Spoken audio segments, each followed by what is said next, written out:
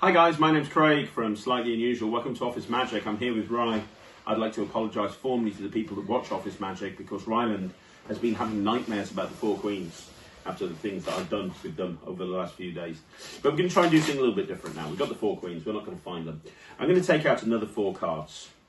I'm going to take out the 9 of clubs. I'm going to take out the 9 of spades, the 8 of clubs, and the 8 of spades. Well done. We're just going to use those cards. We'll put the rest of the deck away. So we're just going to use 4 cards. Okay? Oh, I did that with the power of my mind. Don't worry about them. Don't worry about them. It's not important. Only important thing here are these 8 cards. 1, 2, 3, 4, 5, 6, 7, 8. So, right, here we go. Watch this. Don't blink. So we've got the Queen of Spades. We've got the Queen of Hearts. We've got the Queen of Clubs. And we've got the Queen of Diamonds, yeah? What we're going to do is we're going to put the 4 queens in a kind of a formation like this. We'll put that one there, that one there, that one there, that one there, and that one there, and that one there, and that one there, and that one there. I'm trying to confuse you. You don't know which queen's which, do you? The only important one that you need to know is this one, the Queen of Hearts. This is the leader queen. The other 3 are follower queens, but this one here is the leader queen. This is the leader queen. It is the leader of all the other queens. Let me show you what I mean. Over here, we've got the black cards. Now, the black cards aren't important.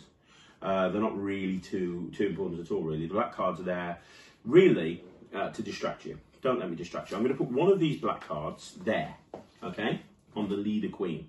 And in between the other 3 black cards, I'm going to put the queen, the first queen. Can you push it in? Very good. Now, do you know what happens when I snap my fingers? What happens is that first queen vanishes and travels over here. I'll do that again for you because you might have missed it, and to be honest with you, if you did, it's hard to know. So I'll do it again. We'll put one of these black cards right there onto that queen, onto those 2 queens. So we've got 2 queens and black card. In between the other 3 black cards, I'm going to put the queen. Do you want to push it in for me? Now, you know exactly what's going to happen now. When I snap my fingers, what happens is that next queen disappears, and over there, we've got all 3. I'll do that one last time. But we've got 3 queens here, and this one here is a black card, right? I'm going to put that black card there. Final queen goes here in between the other 3 black cards. Push it in yourself. Hold the packet yourself. And you can do it yourself. Snap your fingers and turn the cards face up one at a time. One at a time.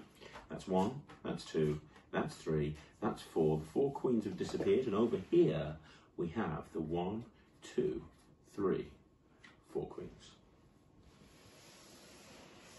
I'm confusing you again. Yeah, that's what I thought.